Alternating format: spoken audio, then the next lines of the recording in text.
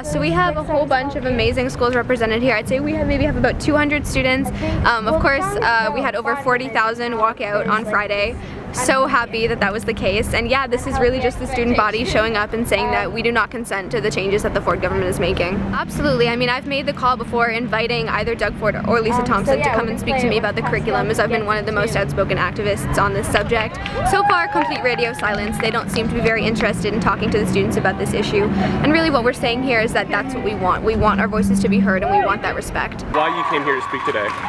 I came to speak because I wanted people to know my story and realize that it's not just my story, it's so many other people's story. And what Doug Ford is doing is, like, he's ignoring our stories, and he's making us silent.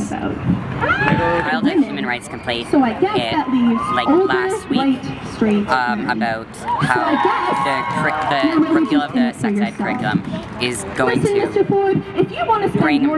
violate my human rights, because people aren't going to be educated, and with miseducation or lack of education leads to bigotry.